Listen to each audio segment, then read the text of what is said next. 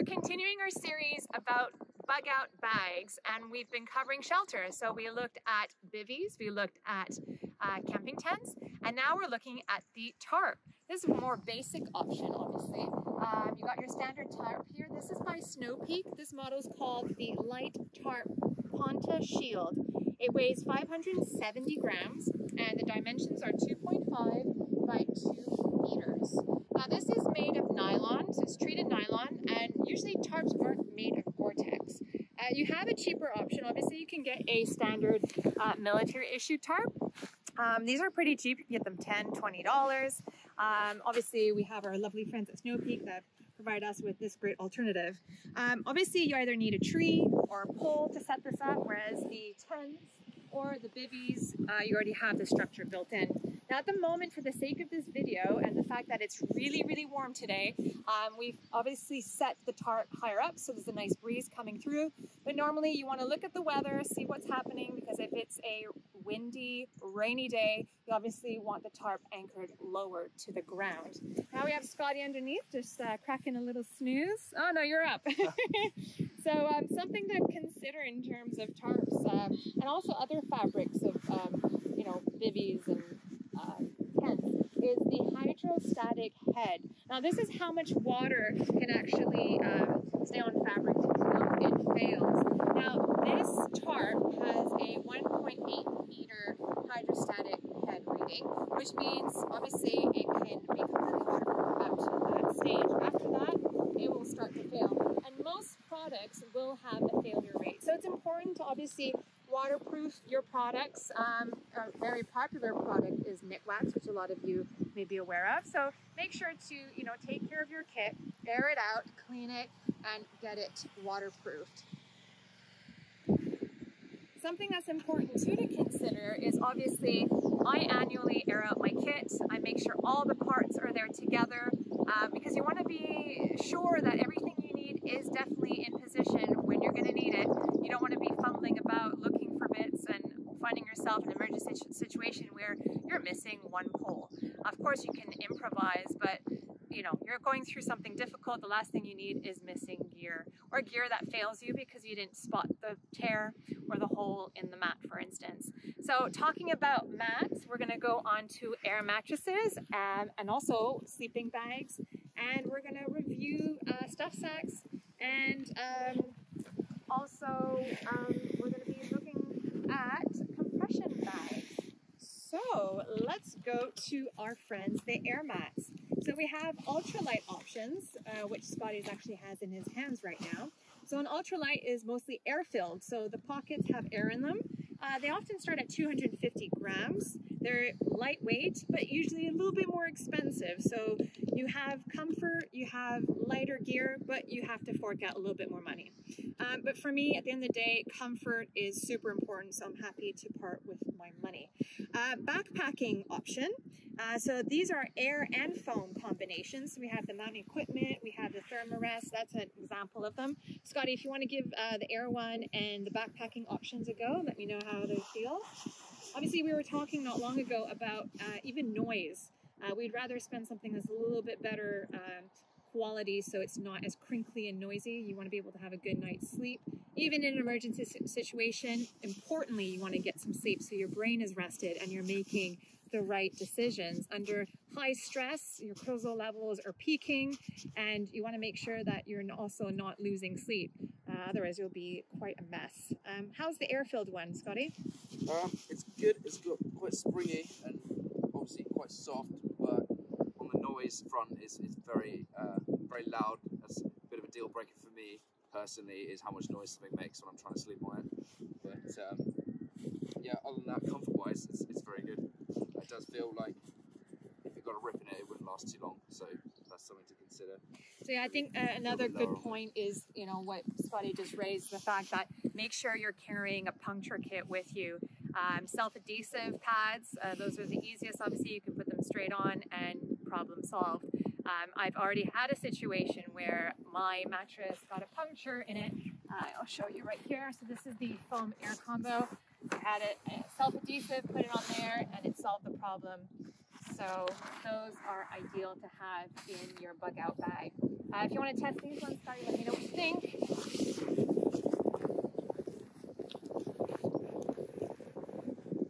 So obviously mats will range in prices, in thicknesses. You can have 1 inch, 2 inch.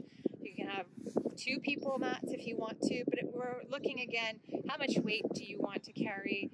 How much money do you want to invest in comfort?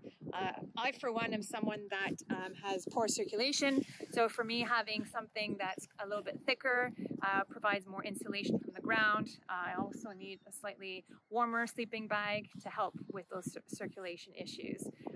So yeah, it just depends on who you are and what the purpose is. So moving on next, we have the other option is a base camp, which these are thicker. They're often wider. They're more insulated. These are more for scenarios usually where you probably have a vehicle and you are heading to a base camp. So weight is less of a concern for you. So these will be, like I said, thicker, wider, heavier. Then another option is you can have a 3/4 length if you still want some thickness and warmth, but don't want to carry the added weight. So this is a 3/4, which Scotty will lie down on. So obviously the key thing in this is you want to keep your core area warm. So that's why the 3/4 is a secondary option in terms of if you're really, really looking at saving on weight and space in your bug out bag.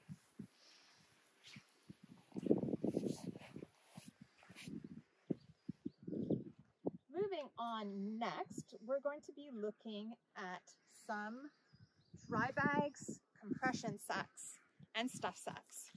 So there's an importance here to note between stuff sacks and dry bags. So a stuff sack basically just has a basic draw cord and you just stuff your things in. But be aware, these are not dry bags. These are not waterproof, okay? You put anything in here and it rains, yes, they've been compressed slightly, but everything's gonna be wet. So something you want to really opt for is, you know, for mobile phones or medications, things like that, you want to opt out for, you know, a super waterproof bag like this. Obviously people who kayak or do other water sports, they'll be familiar with these bags. These are made of PVC coated polyester. So these are incredibly durable, very waterproof. And obviously when I was talking about draw bags or stuff sacks, these are very, very basic. You got a little cord here. But these ones, you have to fold over, roll, roll, roll, roll, roll, and then clip. Now your goods and belongings are safe. Something else to consider, obviously, is durability.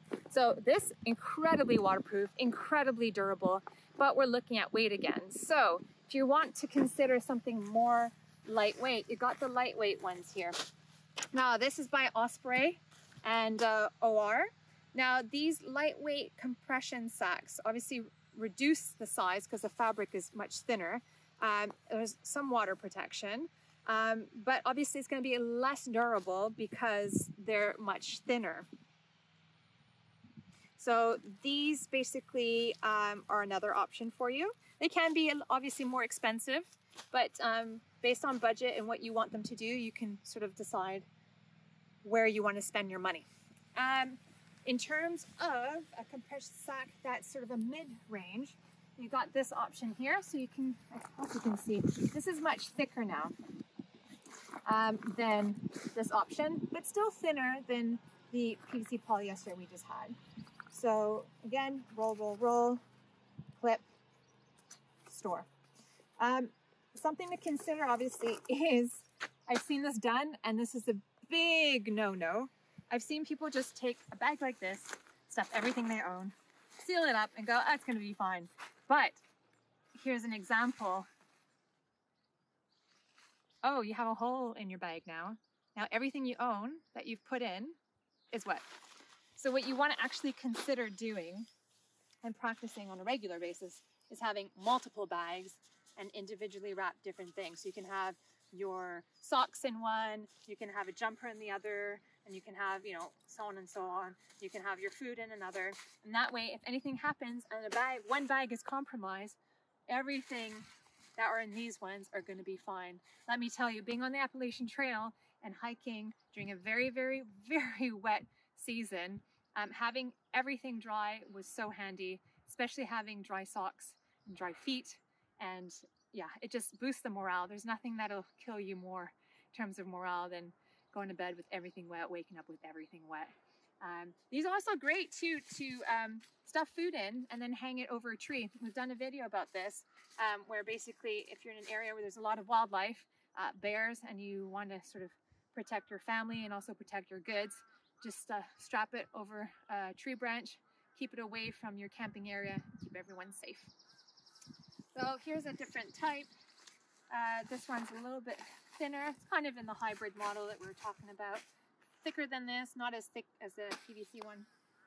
Over here, and Scotty will demonstrate for me in a moment, we have a military issue compression bag here. So this is where basically it starts out quite small. You stuff your sleeping bag in it, and then you get all the air out, you sit on it, sit on it, sit on it, tighten up the clasp, and then basically something that was super bulky comes down to a smaller size. Now note, this is not a dry bag, this is just a cord bag that's compression. So the best of both worlds is having something like so, where you have the dry bag features, it's lightweight but sturdy, and obviously the compression. So do you want to give it a go, Scotty? Certainly. There we go. So this is a smaller sized bag, but you can fit decent sized sleeping bags in there, especially down sleeping bags, because down sleeping bags are packed down very, very small. This is just a sleeping bag liner for demo purposes. But what you want to do is just use your fist to really kind of ram it in right down to the bottom as much as possible. Squash it down as much as you can with your hands to start with. Make sure it's all inside, and then hug the air out of it. And then you roll down the dry bag top, creating the waterproof seal, and clip like so. And then with all your weight on top, you tighten up these side straps, and that just reduces the size right down so you can put that in your bag or whatever, taking up a lot less space. There we go. Perfect. Thank you so much for that. And as you see, the difference in size between the two. That's fantastic. Right, so we're going on to sleeping bags. So there's different types of sleeping bags, different shapes, different fabrics. So we're going to talk about the first one, which is a standard synthetic. So something like this, you know, not very expensive. You can basically pick one up for, you know, I don't know, $20, $30, $40, depending. This is a standard rectangle shape. Nothing too complex about it. The good thing about this is the hollow fibers don't absorb water. So if this got wet, you can still get on with life. However, when we go to traditional down options, that's when we have some pros and cons. So a traditional down, here's an example. We have a mummy style sack right now. This is a synthetic as well, but I'll get on to down in a moment. So this is just another style. So you can have a rectangular, you can have a mummy style, and with the mummy style, obviously you have compartments here. So the down, I mean the fabric doesn't move up, it stays in position. So that's a nice little feature. And obviously you have a nice sort of comfy opening here, but you can adjust it so you have less of an opening. Now, when we talk about traditional down, I'm just going to get this jacket for now.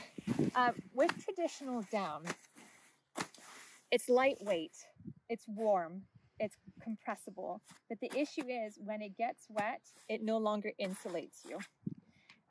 But there is a solution to this. We have dry treated down. Now that's waterproof even if wet, but it's really, really expensive. This is really what we deem the Rolls Royce of sleeping bags. So this can be anywhere between $750 or $1,000 or even more.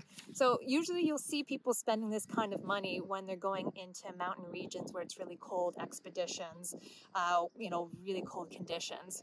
But at the end of the day, you got to think about, you know, what's the value of your life? Is it worth $700? Is it worth $1,000? And a lot of you would probably go, you know what, to save my life, to make sure I'm comfortable, yeah, you can't really put a huge price on that. Someone once said, when staying warm matters more than saving money, consider a good sleeping bag. Very wise words indeed. Right, so now in terms of downfill, I want to talk about downfill power. Now this is about the loft and fluffiness of down. So the higher the number, so you'll see things like 600, 700, 800 or more. So essentially the higher the number, the fluffier the down, which traps in more air, which makes it more insulating, which then in turn makes it more expensive. So these are things to factor, you know, weight, size, warmth. Like I said, I have Raynaud's, I have circulatory problems. So for me, you know, comfort and warmth is a priority. So I'm happy to, you know, spend a little bit more money to make sure I'm comfortable. Now that being said, you can do a bit of a hybrid combination where you have a 3-season sleeping bag, and basically the fleece that we saw Scotty just roll up, you can combine it with the fleece. So you have a sleeping bag that's maybe not as expensive, have the fleece lining in there, and now you got yourself a really warm sleeping bag. But we come back to weight, correct? So you might go, okay, now I have the sleeping bag, now I have the fleece, oh, it's a little bit more weight. You may want to opt out then to get a more expensive sleeping bag, but lighter. These are all things to think about. So stay tuned for more videos coming your way.